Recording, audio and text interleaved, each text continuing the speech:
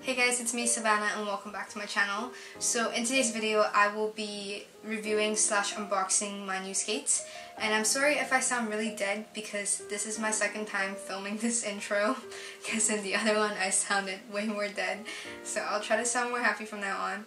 But basically there is a background story to this video. So back in December I ordered my new skates online and it arrived sometime around Christmas I believe. And I filmed an unboxing video back in December. I decided to leave my SD card just lying somewhere in my house, and the SD card decided to disappear into thin air, so now I can't find it. I've looked everywhere, it's gone. So yeah. So without further ado, enjoy this 5 months late video. If it helps you, I'm glad. If it doesn't, you can enjoy my rants. I guess it'll be fun. So yeah. Let's just get started. So before we start, if you're wondering why I'm sitting on this side, I think the plan is I will be putting some clips over here so you can see. Probably close-ups of the skate, but I'm not really sure yet. Basically, if you read the title of this video, I got the Edea's chorus, and these I believe are intermediate skates. I'm not really sure. I'm not a skate professional, but if you came from my old channel, you'll know I was all about figure skating. It was a huge part of my life and I was pretty much skating every single day, always on the ice. And yeah, I will do a full story time on what happened, but all you have to know at this point is I'm only coaching now. I'm only doing can skate coaching and some mini figure skating lessons, I guess. So I'm just focused on coaching. I no longer do competitive figure skating. That's what you're wondering. And so basically these skates are from Edea. They're a lot more comfier, I guess, compared to Jackson's. I had the competitors for 2 years and it was a nightmare to break into those, to be honest. The boot itself was really stiff and the blades were nice actually, but the boot I just couldn't get over. I had a whole bunch of blisters and my feet were just in really poor condition due to usually the ankle. I did get them fixed, but then it just didn't work for me, I guess. So it took me 2 months to break into my competitors, but for these skates I could just skate perfectly in them on the first day, so you do not need to break into these skates. So if you're someone that has to get right back to your skating real quick, I would recommend these for sure over Jackson's.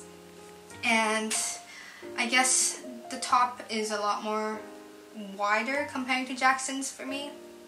At least my old skates were a lot narrower on the top. And the laces is the biggest difference, I guess, between Edea's and Jackson's.